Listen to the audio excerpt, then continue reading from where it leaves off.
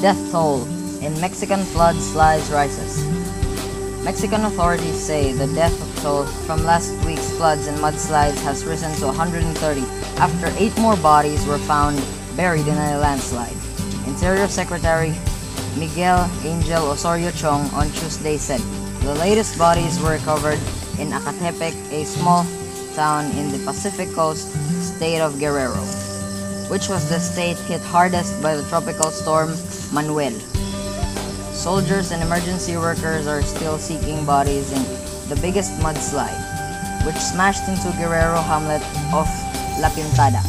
A total of 68 people are believed to have died there, although few of their bodies have been recovered. While Manuel was doing most of the damage last week, Hurricane Ingrid hit Mexico's Gulf Coast at the same time, also causing floods and landslides. This is Prince Maylord Lina reporting. Asian News. Malaysia's shift on affirmative action angers minorities. The Malaysian government's new measures to the benefit of Malay majority are angering the multi-ethnic nation's other races and raising fears they could accelerate a brain drain of talent heading overseas. Prime Minister Najib Razak pledged in 2010, shortly after taking office, to reform controversial decades-old affirmative action policies for the Muslim Malays, seeking to halt a flood of minority voters to the opposition. But he reversed course this month with a slate of new perks to placate conservatives in his Malay ruling party who are upset over a weekend mandate he won in May elections in which minorities continue to snub Najib.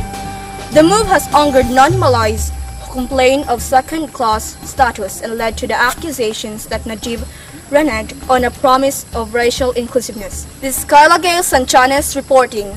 Back to the studio. Andy Murray gives thumbs up after operation. Andy Murray has given the thumbs after undergoing surgery on his back. The 2-time Grand Slam winner took to the Twitter just after operation, writing, "Thanks for all the well wishes. Means a lot to me." Murray, 26, is hoping to return to the training in Miami in November following a period of rehabilitation. This is Michael Jonas CARI reporting. Tacloban City, Leyte, Philippines. The police and military arrested around 700 supporters of a defeated mayoral candidate of Baybay City in Leyte early Monday morning for reportedly throwing stones at policemen, injuring several, and for damaging government property during a 3 p.m. on Sunday. Superintendent Carlito Gallardo, chief of Baybay City Police, said a joint team of 100 army soldiers and police officers arrested the supporters of Marilo Malot Galanzaga at around 3 a.m. Monday after an 8-hour standoff. Galanzaga has been accusing CARI of committing massive cheating to win. Baybay Mayor Carmen CARI got 30,618 votes against Galanzaga's 15,421 votes. Gallardo said Galanzaga and her supporters marched to the Baybay City Hall where they held a rally at around 3 p.m. Sunday. Gallardo said 33 policemen were deployed at the Baybay City Hall to keep peace and order at the rally. This is JANEIL reporting. Back to the studio.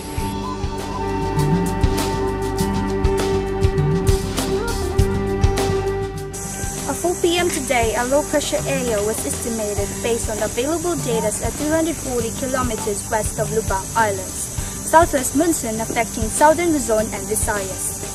Moderate to strong winds blowing from the southwest to west will prevail over central and the southern Luzon, and the coastal waters along these areas will be moderate to rough. Light to moderate winds coming from the northeast will prevail over northern Luzon and coming from the southwest over the rest of the country with slightly to moderate seas. That's all for today. Stay tuned for more updates. McAfee declares Lily Collins the world's most dangerous celebrity.